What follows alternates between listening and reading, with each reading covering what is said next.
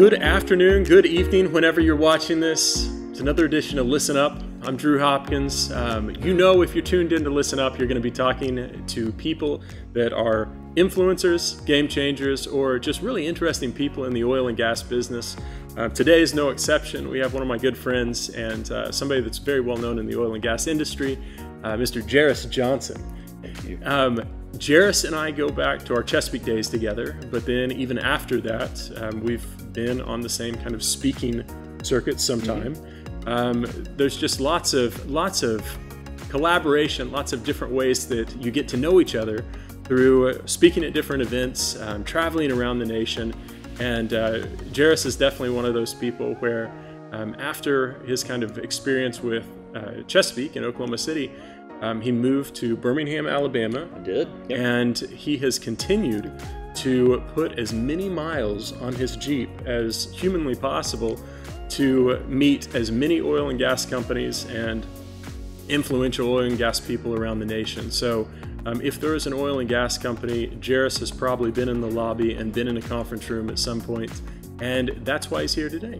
So just to start things off, Jerris, first off, glad you can be here in our garage. Thank you. Yes. It's beautiful. Very nice. Very Spacious. windy day today. So we might get a little backdraft from the garage doors, but you know, it's kind of, that's what gives us our little flair here.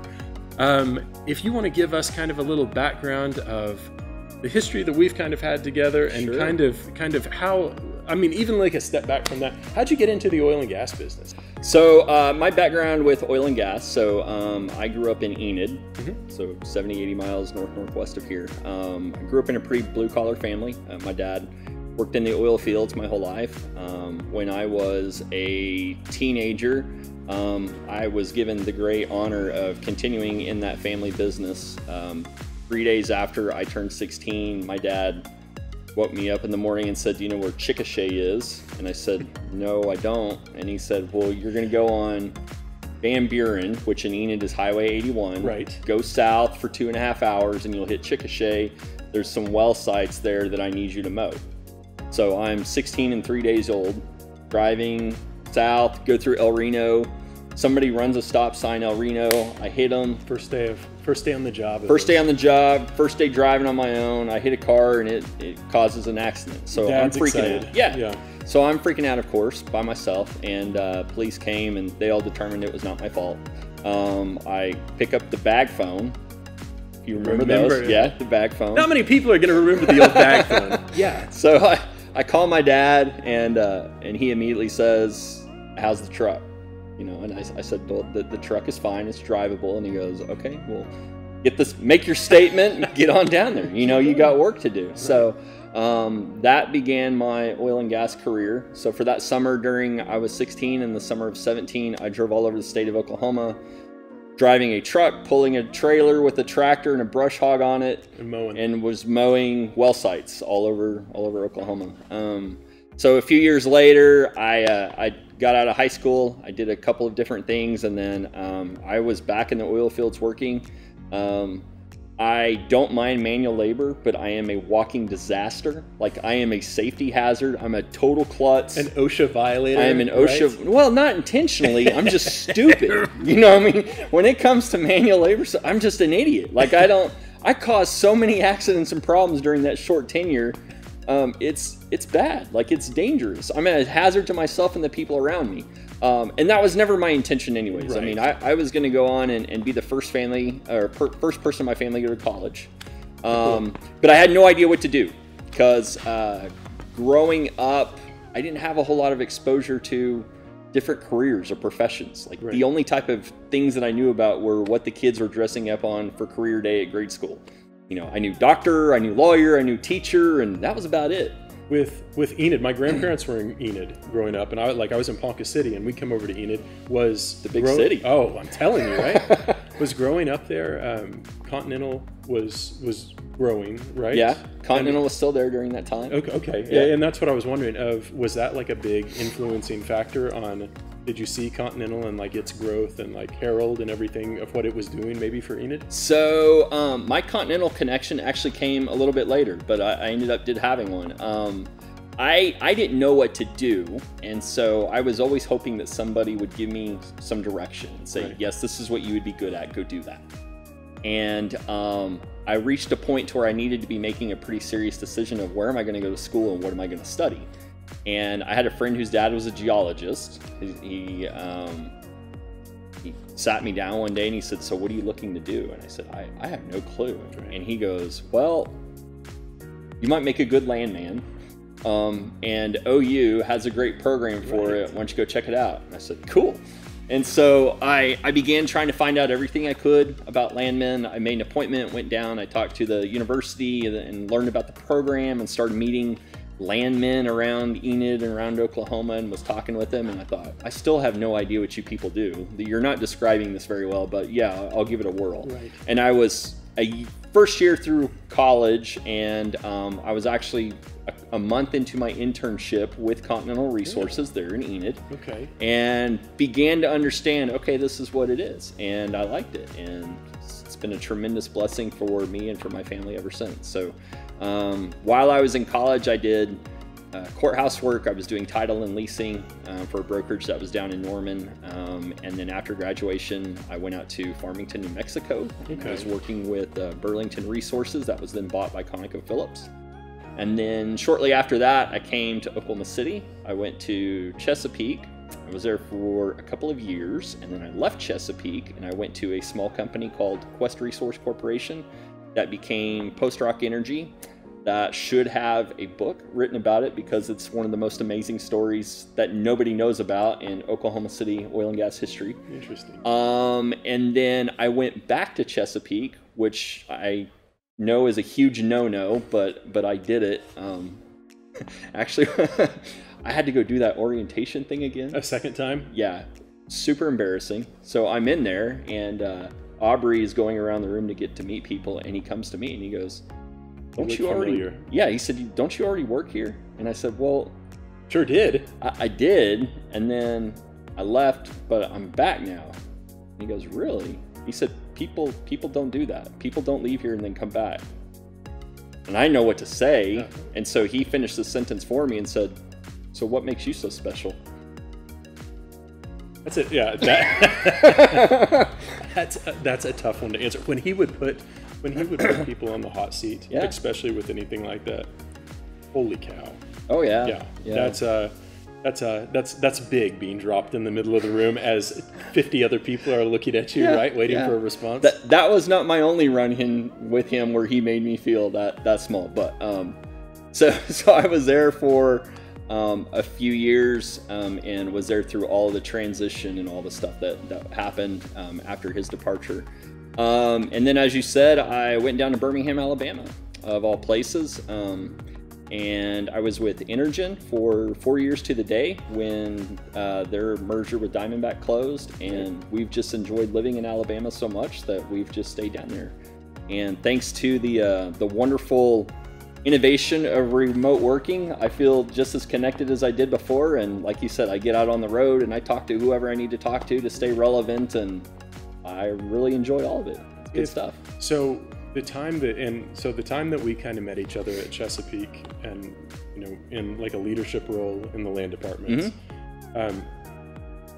So as you're working through that, at what point are you like, you know what, I feel like I understand this enough to where I want to start being able to like do these speaking events and being able to work with Ocaplita and Nadoa and Alta, all the rest of them, because those are the things that I think people would really recognize you from. Of like, I've sat in on the training classes that you've done, and for somebody that started off of mowing the well sites, and I mean it in complete sincerity, of the fact, first person of your family to go to college and everything like that's awesome. And then to be able to see, hey, I like what I'm doing, I love this, I'm continuing to advance my career, but I also want to help others. That's what I really like, of being able to say, hey, I've had a good career, how can I give back? And there's a lot of people, even as oil and gas, like the ebbs and flows of, they're hiring a ton of people for a while and then it kind of decreases. But to be able to see like a new wave, and like kind of we're in like that mid range now, and there is a huge group that is younger that's coming on, that, I mean, the classes that you've done, I mean, you've hit hundreds of people by now. What kind of made you want to start doing that? I've always enjoyed the public speaking thing. I don't really have a problem getting in front of people and talking, and you know, whatever happens, I guess, right? Right. I mean, that's what we're doing here, right? Whatever happens, whatever this is. Whatever yes. this is, yeah, it just happens. Yeah, so side trivia fact about myself, I actually did a year of college on a theater scholarship. Yeah, who knew? I like it. Right? The second half of this interview actually has us performing scenes from our favorite movies. So, good. I mean, here in about 5 minutes, we'll break it down. Well, I don't know how you feel I'll talk about... fast, okay, so we can get to the fun stuff. I mean, you got shadow, but no, really shadow stuff there. Yeah, okay. I was living in Birmingham. I was working in Birmingham with Energen, and I don't even know how my name came up, but NALTA was doing their annual meeting in Atlanta that year, and so I think somebody went, well, that's a company that's kind of close to Atlanta, and so somebody can make a quick trip. Yeah, that's right. So somebody called me up and said, hey, is there anybody there who might be remotely interested in talking at our conference? And I said, well, yeah, I'll do it. And so I think I had 2 different topics that I addressed at that meeting. One of them was about oil and gas agreements, just kind of a basic overview of oil and gas agreements. And another one was hitting a specific provision in the oil and gas lease. But one of the things that I've seen, you know, if there's kind of an overlying message I always try to project. But one of the things that I always end my presentations with is the belief that I have on the unified land department.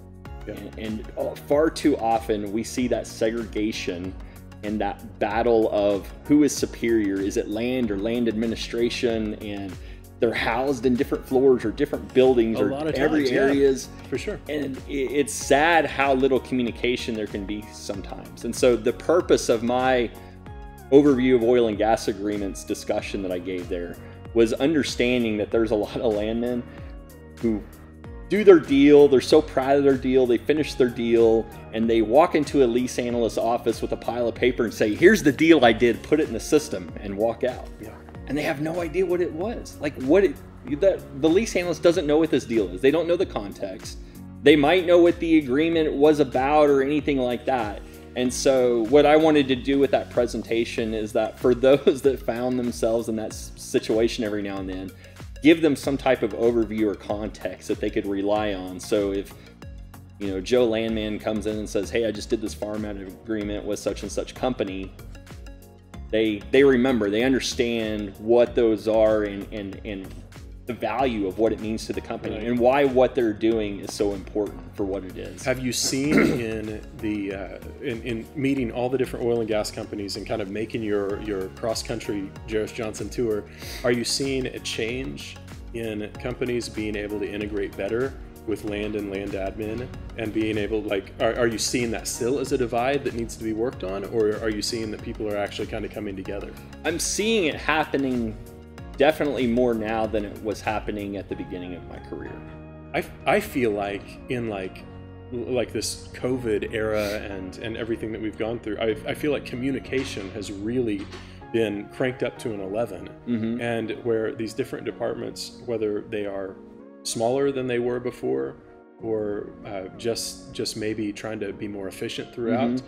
I feel like the reliance that they're having on each other is a lot more understood. Yeah. And where like a landman is, instead of dropping that file on somebody's desk, they understand what that land analyst is doing, or that lease analyst, or I mean, even to the point of where now we're seeing a lot more of like, you know, higher level managers in land departments and like even owner relations people with real strong bonds because they know what each other are really working on, and they know how important it is to the other side of the equation. Yeah, I mean, yesterday I had lunch with somebody in Tulsa, and his career, he had been a landman, and he's been recently put into a position to where he's the land administration manager, and we immediately had something to talk about in that regard, because he also wants to see that same thing happen, where these groups are coming together and they're working more in unison. They're officing together, you know, when and where appropriate in these days. Right. But they're working the same geographical area. They're getting to know these owners in the same way, and it's a much more collaborative environment. I think it's healthier and more fruitful for everybody that's involved with it as well. I think you're exactly right. Now, one of the things that you and I've talked about before that I think is an ever increasing issue. It's something that I see on LinkedIn a lot. It's something that I'm seeing in the news all the time, is how we're starting to integrate within this oil and gas world and the landman world is like wind and solar. Yeah. A lot of these people are kind of going through those same rotations of becoming a landman, but becoming a landman for those wind things. What is your thought on the wind and the solar and how that's going to be kind of incorporated? Yeah, that's a big deal. I mean, that's a big matzo deal. Ball hanging out Yeah, there. and I have to be careful, like what I say and how enthusiastic I get about it, because if you act too enthusiastic about it, you're ostracized by people. You know, there's some stalwart attitudes of there's only one source of energy and only one source of energy that's viable, and all others need to be put out to pasture. And I do believe that oil and gas, I do believe that those are the best fuels. No doubt, those are the best fuels. But the reality is that there are people from a political world, there are people from an investment world who want to see these other energy sources developed. For sure. And if that's where the money is, if that's where people want to spend their capital, then as a service provider, I certainly don't want to only focus on one thing. If there's people who want to give me money to help them be successful in other arenas, right? You know, and I don't necessarily see that as a conflict of interest. I just see that as a good business practice. I think for like growing up in Enid, like we've got farmland not too far in Billings, Oklahoma. Oh yeah, there's all kinds of windmills there. Windmills all over the place. Right. And so we've got some farmland there, and a landman for a wind company was talking to my dad, and he said, we need to lease your land. We'd like to put a couple of these different turbines on it. Right. And my dad is, again, oil and gas purist. Sure. And he also doesn't want his land to have anything on it, you know, losing any bit of farmland that he's got. And he said, no, I'm not really interested, and I don't want to lose the view, and I don't want to lose this. And the guy was like, I sympathize with that. And he's like, but it's similar to, I feel like, the way that the leasing was for oil and gas years ago. He was like, if you don't do it, I'm going to go across the street to your neighbor, and if you don't like the view, it's going to have one right here that you're going to see anyway. I'm with you on the fact of, I think the oil and gas, that has been such a huge part of my life for, I mean, this many years now, and like this is how we have had a wonderful career. But I do think that we have to be very open to these new ideas that are happening, because there's nothing that a person can say on LinkedIn, or there's nothing that a article that can be written that's going to stop this sort of progress. And so I think, like you said, there's a lot of investment firms that are really getting behind that strong, and to be able to be knowledgeable about something, I think that's the most important time. We're in this not transition of fuel, but we're in this knowledge transition period of where we have a really good opportunity to be able to learn about these different things and to be able to kind of absorb in as much as we want, or as much as we can. So there's a lot to it, and I think we're going to see a lot more over the next few years, you know? Yeah, so a couple of observations on that, especially with people trying to transition their career. So 2020 was a very, very rough year for very many people in the oil and gas industry. And it was a tough year for me. I mean, there was a bunch of different things that I was trying to see what could work, or ideas that I wanted to continue to explore. And part of that was I wanted to learn and understand what is this renewable business and what's happening. For sure. So I reached out to a bunch of different people who work in that space, and graciously, many of them took meetings and phone calls with me, and all of them, I mean, they had busy jobs, but they had not a care in the world in terms of what was happening with the pandemic and everything else. I mean, they were not worried about their job. Okay. They were not worried about their job going away. They were worried about getting all the work done that they had to do. Right. But they felt very secure and comfortable with where their future was headed. Absolutely. And there's a lot to be said for that security, I think. Something else, you know, that I think that has happened, that I think is exciting that has happened, is the AAPL has recognized that changing landscape of what type of energy work is available. So in 2020, there was a revision made to the definition of land work, and in 2021, it's being revised further to clarify some of the things that were intended from 2020. But the AAPL itself is recognizing now that anybody who works in these other energy sources, they're still landmen. Their experience that they have counts towards their education credits, towards their certification, towards their standing as an active member. Nice. It's being recognized and embraced. I look at NAPE and I see NAPE as an oil and gas expo, but I don't know why it has to be only an oil and gas expo. Like, I don't know why we wouldn't have, it's an energy expo. And if people have their renewable projects that they want to come and exhibit and potentially try to sell their prospects, I mean, what an outstanding venue for them to be able to do that. For sure. For sure. I can see there could be maybe some bullying by the bathroom stalls or something like that for the first couple of years. But yeah, I think everyone would grow to accept that pretty well, right? Yeah. I agree with you. NAPE is such a huge thing for energy, and it's been the staple of oil and gas conventions for years and years and years. And I think that is kind of fitting of with how things continue to change, of seeing AAPL recognize and to be able to see where this is going to go in the next few years. I would totally believe that that's going to happen. Do you think that the colleges like OU, where they're doing these landman degrees, is that already changing? Do you know if curriculum has changed at all? Yeah, so at the university level, I don't know. I don't know what's happening at the university level.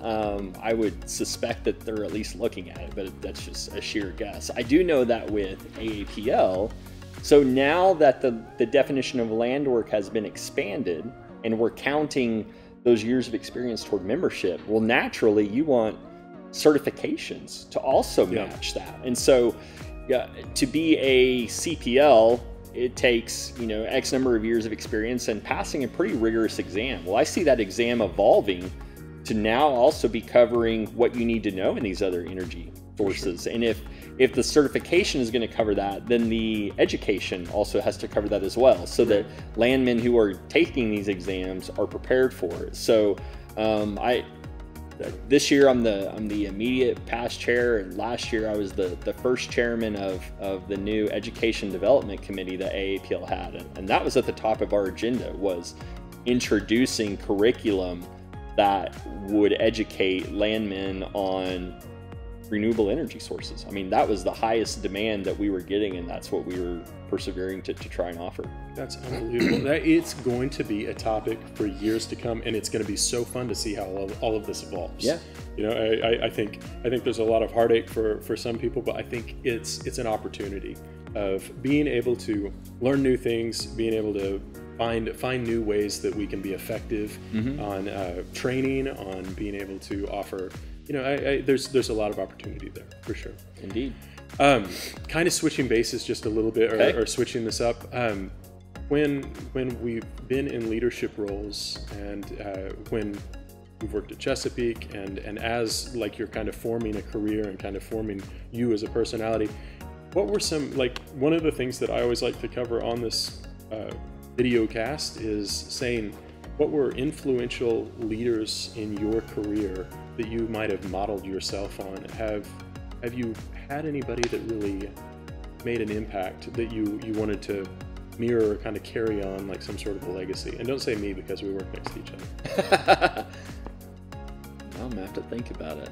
Is that, by the way, what is this called? Don't know. Is it a video cast? I don't know. Is it a podcast? Because I was trying to tell people, hey, I'm gonna go do this thing. I'm gonna go do a podcast with Drew. And they're like, oh, I want to listen to that. We're like 8 episodes in, and I have no clue what I'm doing. Well, you can't listen to it. You have to watch it on YouTube. So, what does that become? Is it a video cast? I'll tell you, like, as I'm getting older and my features are getting like way worse. Yeah. Like, the whole idea of even doing like a video cast is just asinine.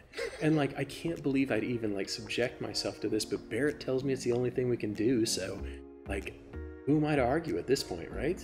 Right. I mean, radio DJs are people who were too ugly to be actors on screen. That's right? what I need. And so we just need to be speaking into yeah, this mic. exactly. Turn that thing off. I don't see myself as somebody who's pretty enough to be on camera. We can save all the money on the set. I don't even need a light here. Yeah. Okay, so I was stalling to try and think about your question.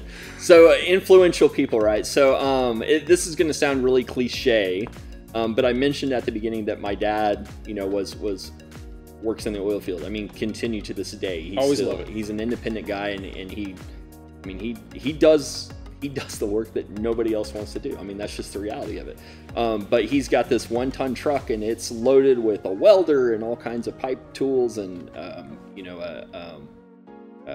winch, and I mean, he can do whatever. And then he pulls his backhoe around everywhere. And I mean, if he was in his backhoe and I had an itch on my nose, I would completely trust him to scratch my nose with that bucket. I mean, those guys are artists. He is that good with it. Those guys are artists. It's awesome. But his overall work ethic and determination to see a job, take on any job, and do it the absolute best that he can do it is something that rubbed off on me subconsciously at a young age, and now as I'm becoming older and wiser, I'm consciously recognizing what a huge impact that has had. So that's been huge. And then I had my first time I was a land manager. It was at a smaller company, and I had a VP of land, and he and I worked together for about a year. And he has been through the business for decades and has accomplished so much stuff. His name is Dave Pinson, and he has been that quiet mentor at the top of my mind that I don't know that he ever realized what a mentor he was. But there was just so many incredible life lessons and management lessons and oil field lessons and everything that he just spewed out constantly just by living. Like, he didn't have to say anything. You just watch the guy, and you're just in awe over how he does. I mean, he had a spotless desk all the time, and he wanted to take care of people's problems, but he wanted to help them take care of their problems, not take care of the problems for them. And so, people would walk in there and they got their file, and they'd march in and sit down, and he'd say, "What can I do for you?" And they'd put that file on the desk, and they'd say, "Well, I've got this issue that I'm trying to work on." And he'd go, "Well, what do you think you're going to do about it?" And push it right back across the chair. And they said, "Well, I'm thinking I'll do this, this, and this." And he goes, "That sounds like a great course of action. See it through. Let me know if you have any problems." And they'd march out, not really realizing why they still had the file in their hand, because they thought trying to pass the buck. They thought their boss was going to solve it for him. And he empowered people to be able to learn on their own, but he was always there to catch somebody if they fell. That's perfect message right there. Yeah, that's awesome. And another thing he did, which showed me that nobody is like beyond any one task, right? So he was the VP of land. He came in as an executive in this company, and we were having some type of bad rapport with all of our landowners that we interacted with, and nobody knew why. We just kept hearing from the field, all the landowners are really mad at us right now. Well, why? Well, they just are, And so he sent out a company edict, and he said, "I want all landowner calls that ever come into the company to come to me." Yeah. VP of land, this is the job he wants. And for about 2 or 3 weeks, his phone rang, and he just took, and he answered every single call. "What's your problem? Tell me about it." And after about 2 weeks, he was getting, a few calls a day. After about another week, maybe 1 call a day. And then after about another week, they just trickled out. And all it was is they just needed somebody to talk to. And there was some type of breakdown in communication in the company, and he recognized that. And even though he could have pawned that job on the secretary or anybody to be able to handle that, he wanted to know what that problem was, and he wanted to be able to come up with a solution. And he took himself to whatever level it took to be able to do that. And I try to give him credit for these things whenever I have a chance to, and I don't know if he believes how sincere I am when I tell him what a role model he was to me. I mean, if he gets the chance to watch something like this, whatever this is again, whatever it is, but that is the type of leadership, and that is the type of I think that is what drives good companies to be great. Oh yeah, that is what builds departments, builds people, and it builds like you and others that see someone that does something like that. Yeah. It sticks with you, and then it builds you. And like it's such a great thing to be able to have companies that people will really, I will wear any hat as long as it, you know, builds on the success of what we're going for. I really do like that. And I mean, it sounds like between your dad and the different people that you've ran into, that is the making of a really strong and fun and, you know, meaningful career for sure. Yeah. So now you are doing, is it VP of Innovation? Is that what I just saw? Yeah. So tell me about how this came to be. So after, as I mentioned, after Energen, I stayed in Birmingham, and I don't know how shocking this is to most people, but there are not a lot of oil and gas companies in Birmingham, Alabama. Yeah. So I decided to form what immediately became the largest energy company in Birmingham. So put that on. That's right. Front page of the newspaper. I now own the biggest, here. You know. Yeah. So I've always had kind of an itch to see what I could do from an entrepreneurial spirit or frame of mind, and this was going to be the best time to do it. So the beginning of 2019, I was giddy and happy, and I had all kinds of ideas in my mind, and it took me longer than it should have, but I found out a lot of them were not good ideas, or they were not viable. You got to go through them. But in the interim, people approached me and asked me if I would help them on a consulting basis, and I really enjoyed the aspect of helping people, like way more than I ever thought I would. And so being able to offer a skill set or a knowledge base to somebody that genuinely helps them really made me feel good about, you know, offering something. I change the wording a little bit every time, but for me, I've realized that I get my greatest sense of fulfillment when I help others achieve their goals. And so that's what I felt like I was doing. And I felt like that there were a lot of things that have traditionally gone on in land departments for a long time that it's time to change. It's time to change how we approach different tasks and how we do things. And so I began trying to communicate that message out as I was building what this consulting business was going to be. So I came across the guys at Paramount up in Tulsa, and we were able to meet and talk, and found out that we had very similar visions lined up in terms of what we thought could be accomplished from a service standpoint to offer to land departments.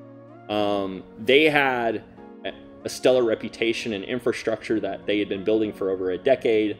I had some in-house skills and experience that I felt like I could contribute, and we felt like that if we were able to combine our forces and our energy together, that we could accelerate our plans greatly. And so we've talked about things off and on for a while, and we've engaged on some projects from time to time. And I mean, I've had the thought that I want to be part of building something. Yeah. Now, whether that be I create something from the ground up and it's my own name and I build it up, that feels great, you know. But if I'm also able to go into an organization and help them achieve the next level and have some part of it that I feel like is mine, that I've been able to help build as well, to me that's going to be just as rewarding. And so that's what this opportunity has been. It's a chance for me to be able to have a key role within the Paramount organization, and the title that we felt would be well suited for what we're trying to accomplish is trying to help groups innovate and revamp the way that they do things for the better. And so that's kind of where that VP of Innovation title came from. I think it's fitting. I think it's very fitting. And I mean, exactly what you're saying, of being able to go in and help, like, kind of show your skill set and all the things that you've been able to implement in different companies. It's a great way to do it. And it is a fulfilling feeling whenever you get to see the hard work that you've put in pay off for other people, of being able to say, this is the way that I do it. These are the little things I'd change that would make a huge difference. Yeah. It's very fulfilling. It's a great word. Well, the Sussmans, Blake, Chad, Emily, they have great reputations. They've been doing this for a long time now. Blake possesses organizational vision that is far beyond my capacity. Like, I have things in my head that I think I can somewhat articulate out loud. If I have to put that on paper in like a cool diagram or something, it's not me. But Blake, he grabs all that stuff, and he really absorbs leadership training things. He's always seeking self-improvement on, I mean, today he was telling me about different coaches he has for different things, and it's incredible. And like, being able to take that mind with whatever it is that I have or bring to the table, we're really excited about some cool things on the horizon. Man, I can see a lot of similarities. Like, even our team here at LIS, we all have different, like, we've got Jim, who's really like good with data and being able to, like, just like what you're saying, he is just a sponge with all of this, and he can put it all in practice. Amy, like, can do the same thing for outsourcing. Wade is just one of the absolute most brilliant oil and gas people that I've ever met in my life. And then, much like what you said, I'm like, where do I fit in? Yeah. Innovation works, and let me get the word out. And so apparently I'm good enough to be on camera, so maybe that's what I do. I don't know. All right, well, you've got a story to tell. You're passionate about what you do. You've made a huge impact, and just the short time that we were able to work, fairly closely together, like not right next to each other, right, but in the same vein. Like, I picked up on that, and like, I saw like how much you cared about your work, cared about doing it right. And I think whenever you look at how many people we had at Chesapeake for so long, the one thing that I am continuously happy about is I really feel like there was a genuine effort to hire people that were like the go-getters, the ones that were going to move the needle going forward. And I would 100% say that you're one of those people. And it's fun to see that person. We see those in Denver, we see those in Midland, we see those every one of these areas of not just Chesapeake people, but really the people that have taken that same mindset of, I'm going to hit the ground, run with it, and find the team that is going to make the most sense. Yeah. And whenever you find that combination, I mean, you can do absolutely incredible things. Anytime I've left a job, I've never felt like that I was running away from it. I felt like that there was an opportunity that was ahead of me that I just felt like I needed to take advantage of. And the hardest part of leaving any job has been leaving the people behind. That's, I mean, the truth, it really is. And is. if that's, if that is what makes that decision so hard and that transition so hard, is leaving the team behind that you were with, then that says something special about the work environment that you were in. And thankfully that's something I've been able to really enjoy my full career. Well, I'm happy that we crossed paths in our career. Like, it was a richer experience for sure. And just kind of as we wrap this up today, I guess, like, just what is something, this has been 2020 and the start of 2021, without ad nauseum talking about how things have been rough, we've seen a lot of things. What is kind of a message of hope, or what are you looking forward to in the next 6 months, year, 2 years? What's the thing that you're looking forward to the most of seeing the business kind of get back with the wheels under it again? Yeah, great question. Thanks for that opportunity to rattle off now for the next half hour, because we're running out of VHS. I get really excited about what the future can possibly hold. So, one of the first questions you asked me was getting started on like the speaking and the message that is being delivered in upcoming speaking presentations is kind of really that message of hope. I mean, it's not billed that way, but when you look at what the content is and what the message is and what we're encouraging people to do, it brings hope to what their jobs are. So last year I did a couple of webinars for NALTA and also for NIDOA, and it was called Land Departments in the New Normal. And what has 2020 and everything that it brought, how has it brought changes to land departments, and why are some of those changes actually good? And so that message has evolved, and as I mentioned, Blake's awesome mind of how he's able to organize so much stuff. I had a couple of other invitations for this coming year and asked him to partner with me on those. And so we've created what we're calling the Evolve or Die series. Cool. So we've got the HAPL webcast coming up next month, which is they broadcast out to like all the local associations, and it's one of my favorite education events. I'm very honored, very excited, very humbled to be doing that one, because I've always held that event on such a high bar. We'll be doing the AAPL annual meeting in the summer. We'll be doing OCAPL in September. And I think we're going to be doing the NALTA annual conference in September as well. So these are what we have so far.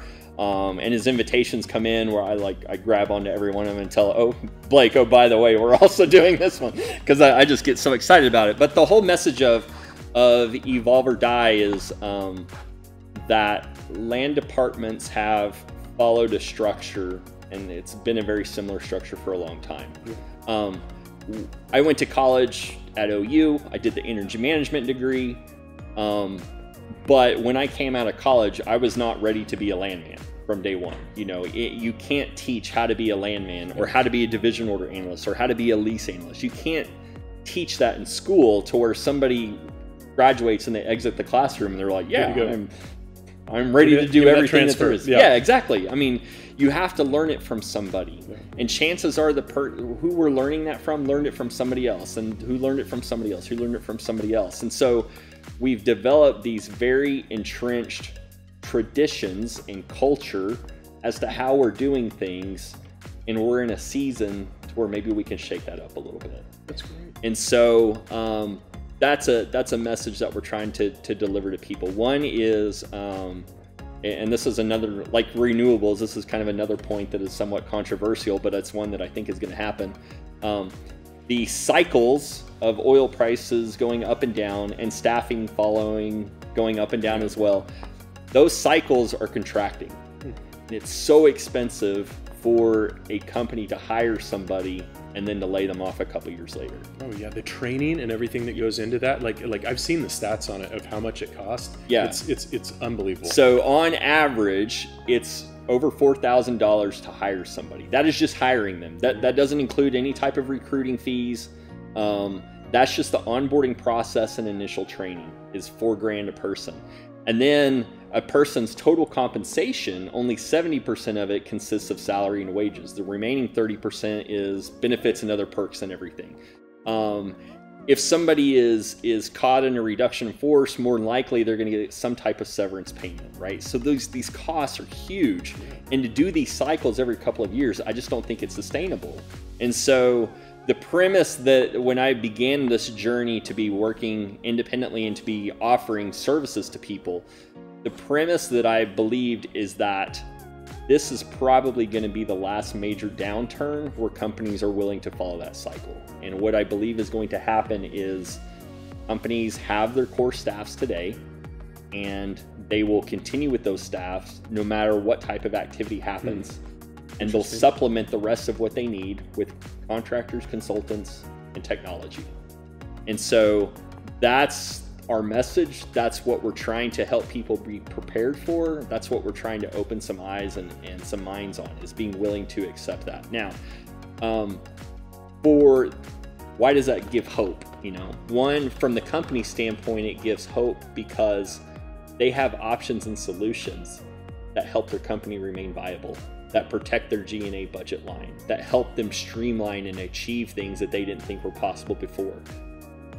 It gives hope to those individuals who are caught up in these unfortunate events, because a person who's had a career as an in-house landman doesn't have to wait for a company to go hire them again. Yeah. There's going to be avenues for them to apply their skills and knowledge and go work for a multitude of companies, potentially simultaneously, and offer their services and offer their skills to these organizations. So we're moving into a new era of how land work is being done. I say land because that's what I know, but realistically, I don't know why this wouldn't apply to all disciplines in oil and gas.